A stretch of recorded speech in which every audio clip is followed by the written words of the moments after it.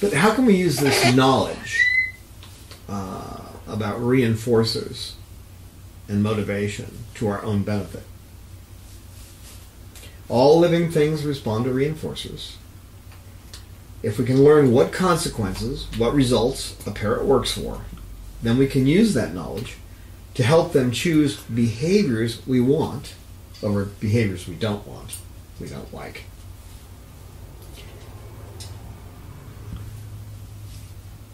Choosing to step onto our hands rather than biting our fingers. Choosing to chew a toy rather than our furniture.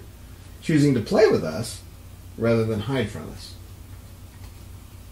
On the other hand, we can use motivation also to get our birds to stop doing something.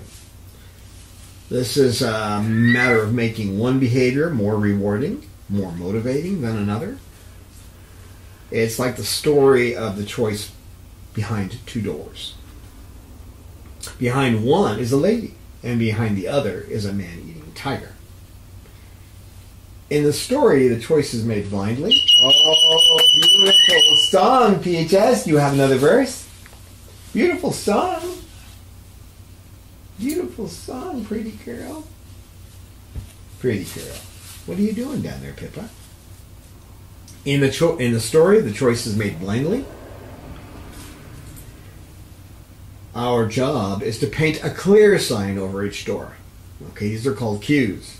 Our job is to make clear what result each behavior will bring about.